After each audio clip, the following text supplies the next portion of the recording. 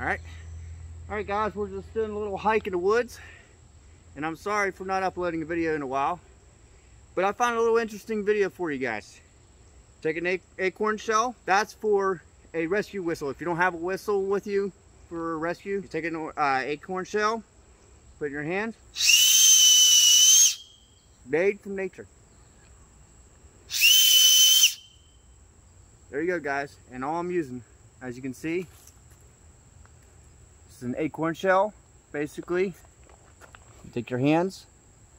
It's all in the position of your hands. You got to make sure you have your hands properly.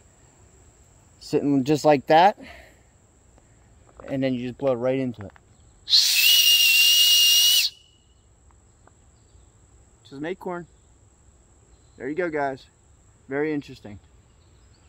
Hope you enjoyed the video. As always guys, happy fishing and tight lines. See you next week.